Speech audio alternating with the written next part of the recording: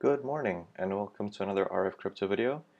On today's market, it is down again. It's down by almost 2.3% and the global crypto market cap stands at 1.64 trillion. The whole market has basically gone down by quite a bit. There are some exceptions. Cardano went up by 1.55%, but I mean in general the markets are down and we'll be speaking about why it's down in a few seconds. But before that, I want to just take a look at the Bitcoin chart. As you can see here, the previous support level of 40,000 was broken, and a couple of videos ago, well by a couple I mean about 15 to 20 videos ago, I had mentioned that if the Bitcoin price falls below this $40,000 level, even just by a little bit, then the price will continue to tumble down to about 34 to 36,000. As you can see here, it was trading and tempting this support level, and once it went below that, the price just dropped to between 34 and 36,000. A couple of days ago, the support level dropped to about 34,500, and then the price rallied a little bit to 39,000 prior to the Federal Reserve meeting. But after the meeting, the prices went down, and now it's trading at a margin of 35,685. And we can consider about 35,500 as the new support level. I see it trading between these 35,500 and 40,000 between the next few days. But I'm not very confident that it will reach 40,000, so it will trade closer to the $35,000 mark. So it's just important to keep an eye on this support level. If it goes below the support level, as it happened here, one red candle on the support level is followed by subsequent 2 or 3 more red candles which push the price way down. And this could happen again, or it could break through this resistance level and go all the way up to 46,000. But at this point, the markets are quite cold, they're quite bearish, so I see the probability of it going below 35,000 more than the probability of it going above $40,000. So new support level 35,500, new resistance level 40,000, and these two bands are very important going forward. Moving on to the reason why Bitcoin rose from 35 to 40,000 and then dropped back down to 36,000. This is mainly because of the US Central Bank's statement. So the US Federal Reserve Bank says that they weren't going to increase interest rates in yesterday's meeting. However, he won't rule out an interest rate hike at a future meeting and signaled that the central bank would steadily remove support for the economy in order to fight high inflation. I mean, it was believed that this all was already priced into the market and the prices wouldn't move so much after yesterday's meeting, but that wasn't the case. This is because after hearing Fed Chair Powell talk, so Jerome Powell, the Federal Reserve Bank boss, it became clear that the risk of more rate hikes was elevated. The Fed may raise rates at every other meeting with the balance sheet runoff starting in May or June. So the balance sheet runoff means that the Federal Reserve is going to start decreasing the amount of money they pump into the market, or they're going to decrease the size of their balance sheet, mainly because they want to fight the high inflation rate that is plaguing the American markets at the moment. And when it became clear that the rate hikes are going to come in the future, people are behavioral. Even though it was priced in, people thought, damn, this is real, this is really going to happen, and they started selling off Bitcoin. Because it didn't happen now, it's going to happen in March. So the price of Bitcoin was 35 to 36,000 after it was clear that the rate hikes were going to take place. This is before the meeting. Going into the meeting, the prices rose to 39,000. This rise from 36 to 39,000 was quite artificial. So from 39 to 36 was quite a correction because it brought everyone back to reality that no, rate hikes are really going to happen. So this 39,000 is overbought. So people started to sell it and the prices went down to 36,000 or 35,500. And that's where the prices were before, when the market started pricing in future rate hikes. And I mean, there are going to be more rate hikes coming forward. It is expected that they're going to increase it by 25 or 50 basis points. That's 0.25 or 0.5% every quarter. Or they're going to keep doing this until the interest rates reach 2%, which is their aim. So Coinbase is close to listing Solana ecosystem tokens. The exchange's stated mission of listing every allowable token is taking a first major step forward with plans to list Solana's answer to ERC20. So Coinbase, which is a US-based crypto exchange, plans to allow withdrawals of SPL, which is Solana Program Library, tokens, Solana's answer to Ethereum's ERC20. So Ethereum has ERC20 and Solana now has SPL. One person added that Solana native USDC, which is Solana's stablecoin, with its $4.8 billion in circulating supply, would be among the supported assets, which would be huge, because if USDC is accepted in Coinbase, people won't be stuck using USDT, and they'll have more options in terms of what stablecoins they'll want to use. Listing SPL tokens would appear to mark a major development in Coinbase's token onboarding strategy. Up to now, it has only listed Ethereum-based coins and flagship Layer 1 assets such as Algorand and Cosmos. So a little bit about ERC20 and SPL for those who aren't familiar with it. ERC20 is one of the most significant Ethereum tokens and has emerged as a technical standard.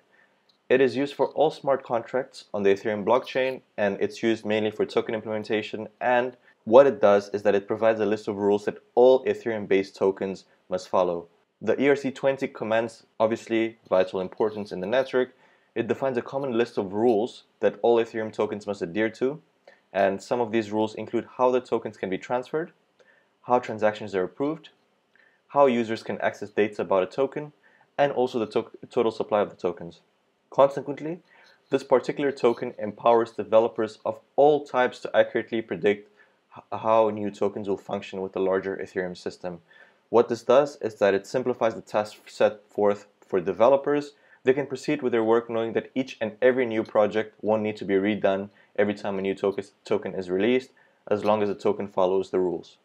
And also, this compliance is necessary because it ensures the compatibility between different tokens in the Ethereum ecosystem. The ERC20 defines 6 different implementation coding functions for the benefit of other tokens within the Ethereum system. So these 6 different implementation coding functions are basically the rules that have to be followed by all tokens listed on the Ethereum ecosystem. These 6 basic coding functions are total supply, balance, allowance, transfer, approve, and transfer from. And these code functions are integral for user token implementation, specifically in determining the amounts of token in circulation, storing and returning balances, making transfer and withdrawal requests, and granting approval. And all this together, the set of functions and signals ensure that the Ethereum tokens of different types will uniformly perform in any place within the Ethereum system. As such, nearly all of the digital wallets that support the Ether currency also support ERC20 compliant tokens. So you might have seen in your wallets that they support ERC20, or that you can create an ERC20 wallet. All the tokens that are in the Ethereum ecosystem are compatible with that wallet, and they're interoperable, which is a very, very important narrative going into 2022. Interoperability is very important. The ability for one network to communicate with another is of vital importance. And SPL is trying to dethrone ERC20 as the king of sort of smart contracts and also setting of rules. And this might prove successful given Ethereum's problems with scalability, with costs, and the network congestion. And it's just a matter of time until we see Solana going up and eating Ethereum's market share. On other news, a struggling South Korean museum is auctioning national treasures. So there are 2 DAOs, decentralized autonomous organizations. The National Treasure DAO and the Heritage DAO formed independently from each other when South Korean media reported on the financially struggling Gangsong Museum's auction earlier this month. They share a common goal, which is to prevent artifacts from ending up in private collections where the public won't be able to see them. So what they're trying to prevent is wealthy individuals purchasing these artifacts and keeping it in their home, keeping it wherever they want in their storage place where it's not available for the public to see.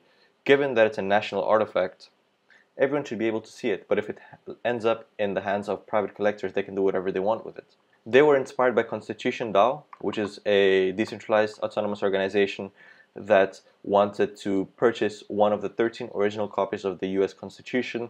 They failed because a billionaire outbid them. But this Constitution DAO initiative raised public awareness of the DAO by raising $40 million from thousands of hopeful investors.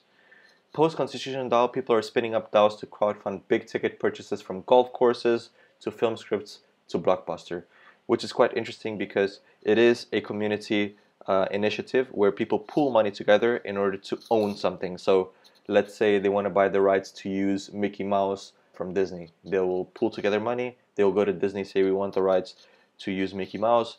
They have the rights to use Mickey Mouse. That decentralized autonomous organization can create their own show or comics with Mickey Mouse. And the advantage of that is that the owners of the DAO tokens or the shareholders in the DAO will have a say in what type of content will be created. And that's very important because it's a decentralized organization with no hierarchy. Everyone has an equal say and everyone has an input of what to do with their assets, which in this case is Disney's Mickey Mouse. And that's very interesting because no longer will the power lay with a couple of people at the top, but it will lay with everyone that forms part of that DAO. So an Internal Revenue Service special agents, so IRS, the US tax authority, he said that crypto is the future, but there are mountains of fraud. Fraud and manipulation is still rampant in the space, and the special agent highlighted market manipulation in particular, pointing to high-profile investors having the ability to sway asset prices with single tweets. He mainly spoke about the involvement of celebrities in this space, perhaps thinking of examples such as Kim Kardashian and Floyd Mayweather, who recently got into hot water over promoting an allegedly fraudulent token dubbed ETHEREUM Max. So the creators of these tokens, which are a lot of them are frauds, they cozy up to these rappers, to artists, to actors, you know, all these famous people, and they say, can you shill my token? I'll give you a lot of it and this is going to be a success and you'll be even richer. They don't really know what they're doing. They just do it and it backfires simply because it's a fraud. Also, during the event, the special agent stated that the reason the division was actively training and educating its agents on crypto and NFT regulation was because this space is the future and wasn't going anywhere. So even the IRS is saying that crypto isn't going anywhere. It's here to stay. The digital asset world is here to stay. But with so much fraud, the special agent is right. You need regulation in order to prevent the fraud, in order to prevent money laundering, in order to prevent market manipulation, in order to have a stable system where everyone is able to benefit from crypto assets and not only a couple of hundreds which can manipulate the entire market. And it is clear that there's a lot of illicit activities going on in the crypto universe because just in 2021, the IRS investigators seized $3.5 billion worth of cryptos, and this accounted for 93% of all assets seized by the division at the time. And they still have 80 cases in the inventory which are still ongoing, which can lead to more crypto being seized. The importance of regulation at this point is clear. The crypto market needs some rules to prevent anarchy, and this is how the whole crypto, NFT, metaverse, gaming, and the blockchain industry in general is going to flourish. And with that, we come to the end of today's video. Thank you very much for watching. If you liked the video, please hit the like button, please hit the subscribe button, and please share the video with your friends and family. I'll see you tomorrow for the next one. Cheers.